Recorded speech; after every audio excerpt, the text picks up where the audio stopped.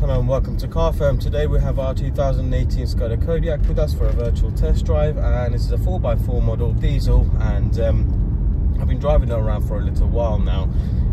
Some of the things that really stands out on this vehicle is like the accuracy that you get from the steering wheel. It's a really nice light steering wheel to use, which is really nice and comfortable, very nice and smooth. But like I said, it's very direct, so it only requires the smallest amount of movement to change direction, which is really nice and convenient. In terms of the gearbox, you have a 6-speed manual gearbox, and considering that this is a 4x4 vehicle, I genuinely do prefer the manual gearbox on that, especially if you're someone that does towing or anything like that. That manual gearbox will really come in handy. Now, in regards to the brakes, there's no shaking, juddering or anything like that on the brakes. You've got nice firm brakes on this car, works exactly how it should, and no issues for me to report there. In terms of the suspension, no knocks or bangs or any unusual noises, and generally speaking, it's a really nice, comfortable, smooth drive. This road is actually really uneven, and especially after that big bend coming up, it's going to get even worse. So you'll just see how the car deals with that, because it still does a very good job of dealing with all the bumps and the dips and everything on the road really well.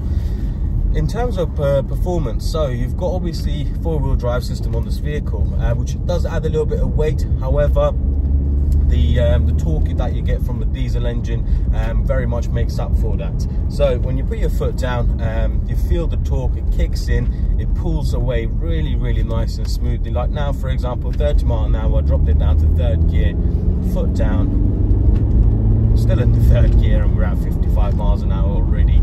And then back onto the brakes again, really nice and smooth, slow us right back down to 20 miles an hour now. And then once we get onto this road, I will then demonstrate to you the more low-end speed pickup. So 20 miles an hour in 2nd gear, put my foot down from 2000 RPM.